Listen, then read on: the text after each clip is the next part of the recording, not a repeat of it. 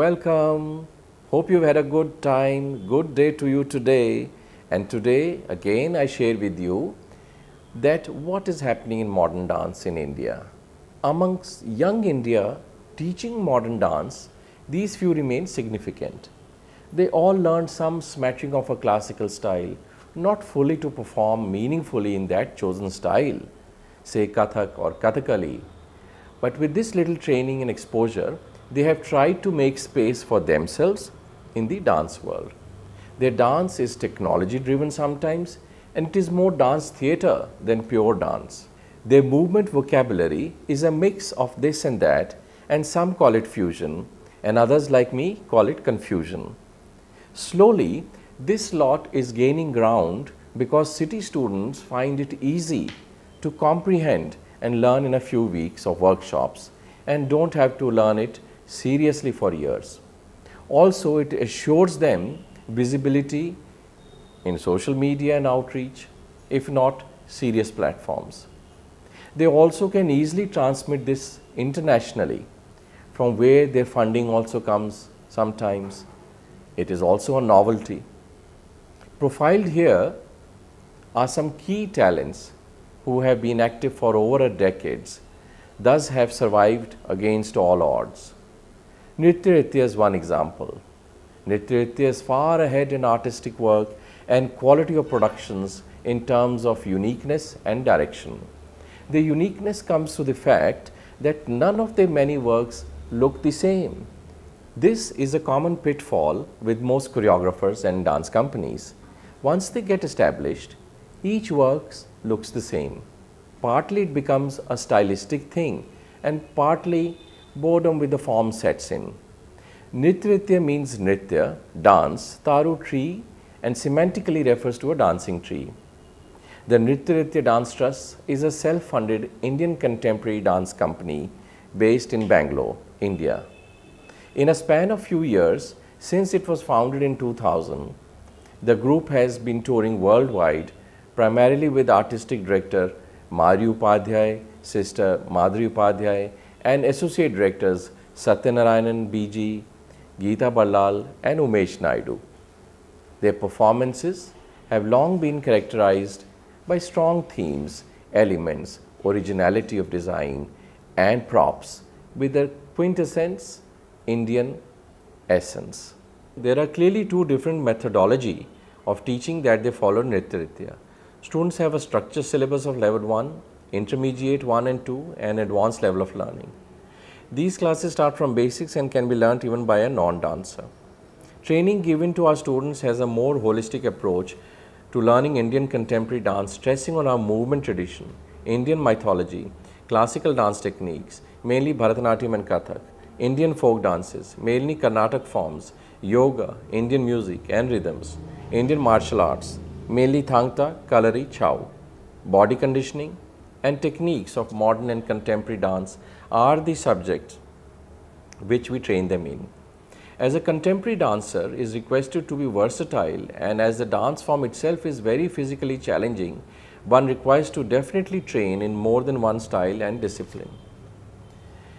As the level advances, there is channelizing of the understanding of dance towards theory and choreography.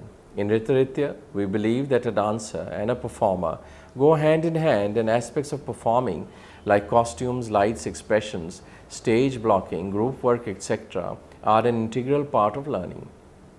Just like one cannot learn to swim by reading books, one cannot learn to perform unless he starts his journey on stage. The students have their stage performances, and the talented ones also perform professionally with the company on festivals, shoots and mega scale production. There are a lot of supporting departments to dance: marketing, administration, management, design, documentation, which they are exposed to as well as in their learning. They assist and work with the company's team on executing showcases and festivals depending on their interest and potential. Each level takes about a year and a half to 2 to complete. There is a test at the end of each level, and they graduate to the next level only if they are faced satisfactorily in their texts. Professionally accompanied dancers. There is a selection process and auditions before one gets selected to train and be a full-time dancer with Nritya. A certain standard of dancing is certainly required to get selected into the company. They need not be trained, although good trained dance in any style is a huge advantage in the selection process, but definitely need to have the physical discipline, mental conditioning and movement intelligence to get through auditions. Once they start working with us, there is a rigorous structured training and timetable that one has to follow. The training is extremely niche and focused, which grooms the artists to be professional dancers.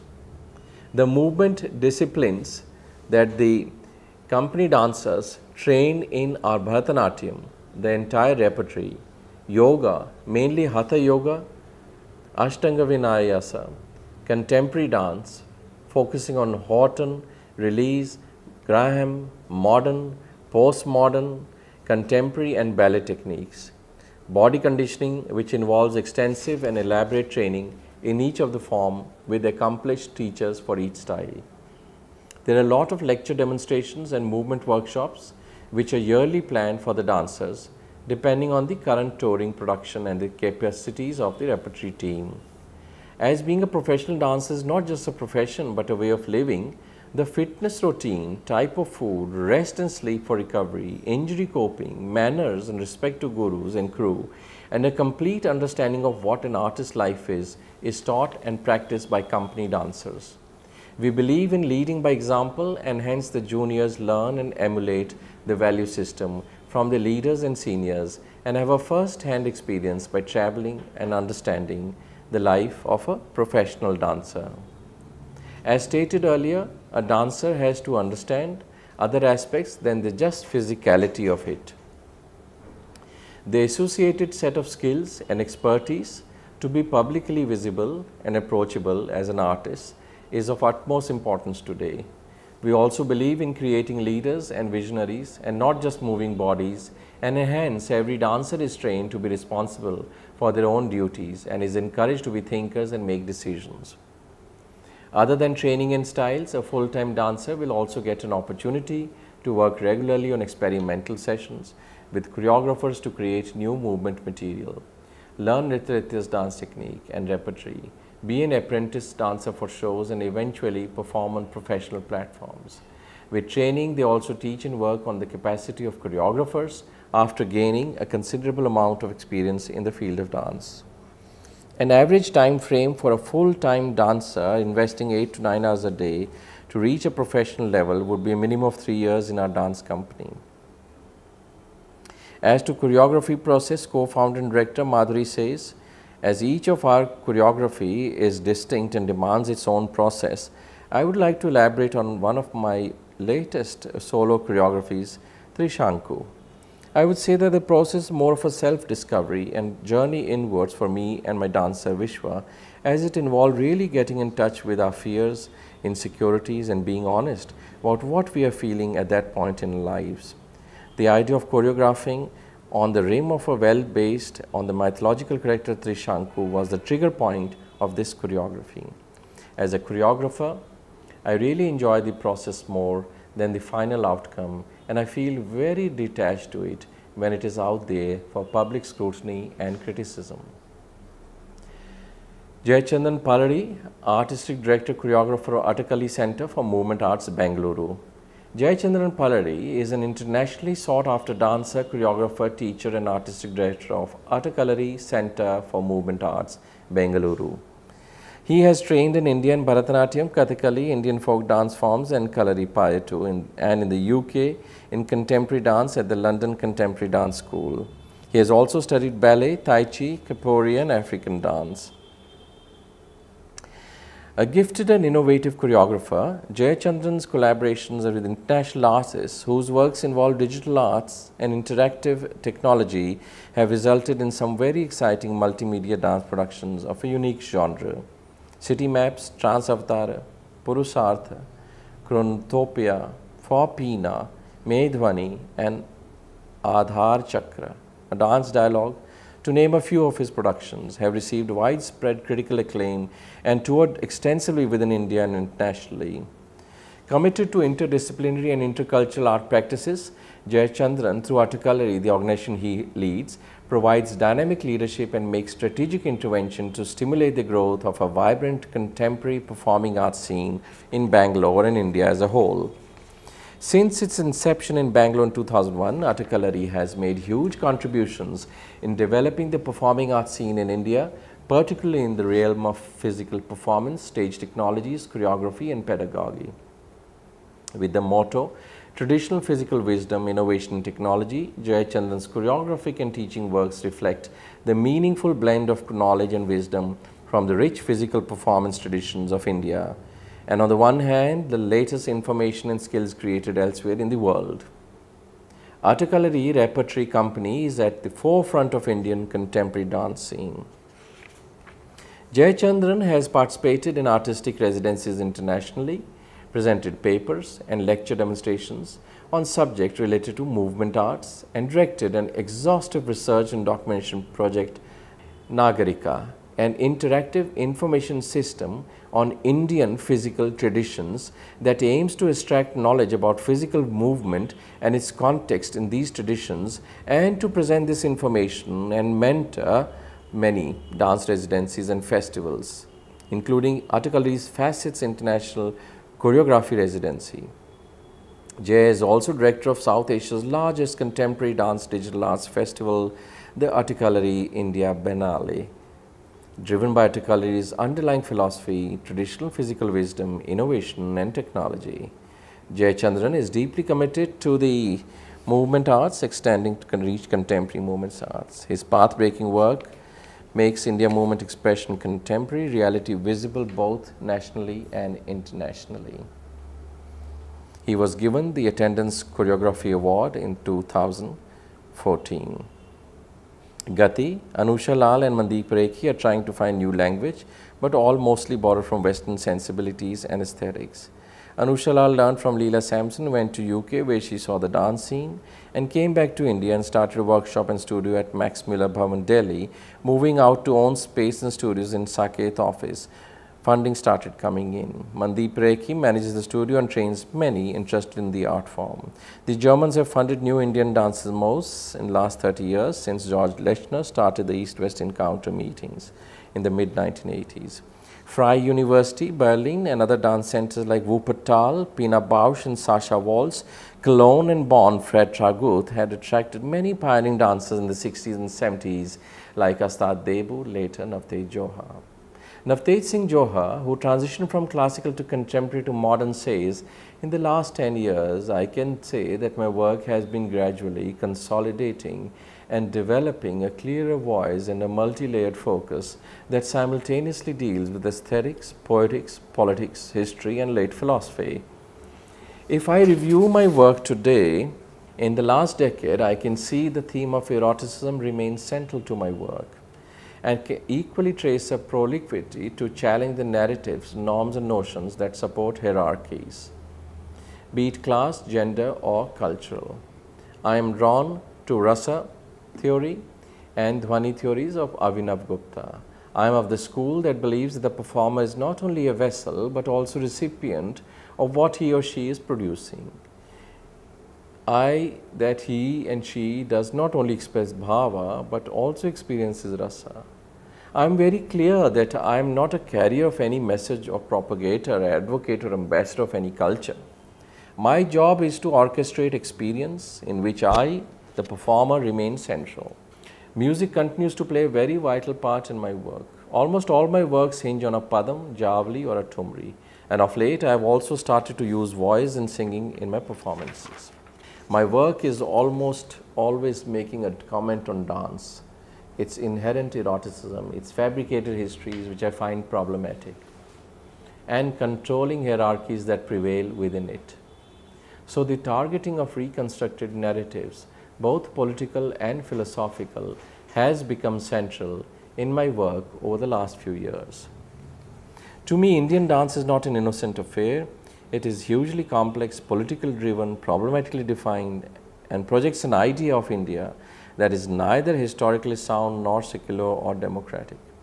My continuous attempt is to find some autonomy for dance as for the body within a context that has been hugely manipulated and is manipulative and oppressive in turn.